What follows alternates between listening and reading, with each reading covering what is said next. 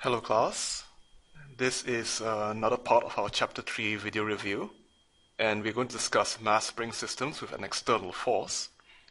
And this is going to look pretty similar to the mass spring system that we had in the previous video, except that now we have this F0 cosine omega t term, and this represents an outside force acting on your mass spring system. It can be wind, it can be magnetism, it can be a magnet or something. And typically in these problems, we have the external force be a periodic force, so there's a cosine omega t term, so the outside force is also oscillating. The main thing to worry about in this class of problems are the ideas of resonance and practical resonance. So resonance is the case when we have no friction. So true resonance is only possible in an environment where there is no friction. And to do this, we have to solve for the unforced equation. And remember that C is 0, so there's no middle term. So it's just mx double prime t plus kxt equals to 0.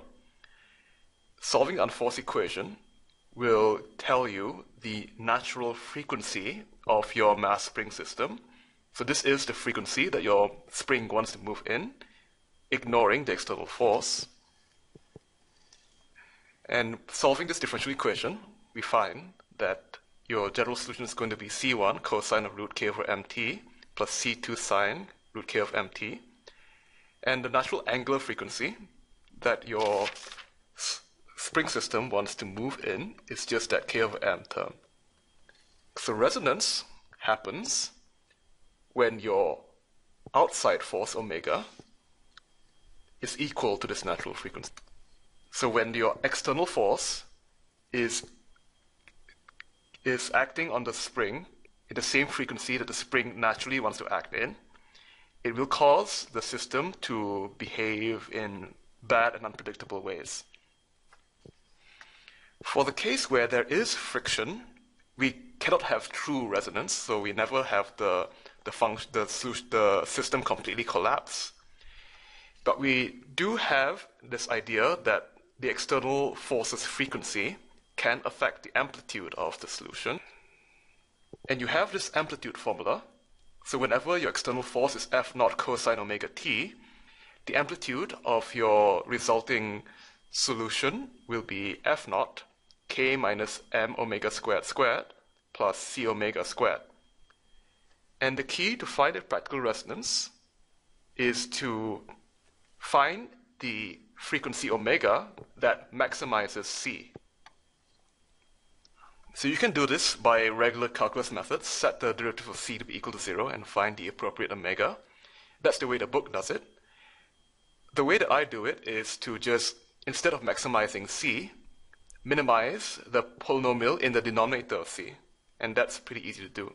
But in any case, this is just very, very basic calculus, and I don't think it's too difficult.